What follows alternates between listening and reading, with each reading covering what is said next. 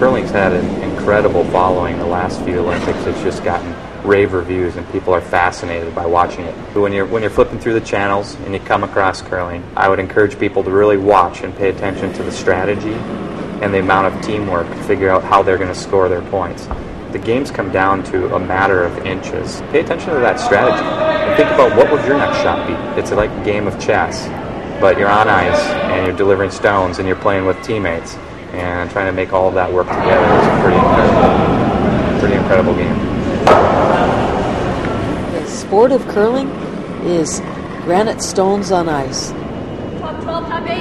It's called curling because the stones, when they're delivered or thrown, they curl. They'll go in a counterclockwise or clockwise rotation. They curl down the ice.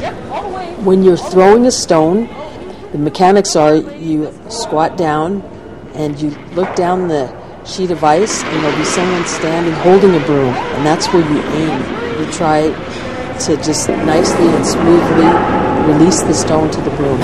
When you see two teammates sweeping the stone, what they're doing is they're melting a thin layer of ice, and this curling stone will be able to glide on that thin layer of water, and it's like hydroplaning, and it'll be able to go farther and straighter. Okay, good one. Nice shot. When you see two stones hitting with great force, that's called a takeout. And if we knock out two of our opponent's stones with one stone, that's called a double takeout. Points are scored in curling by seeing who's closest to the center.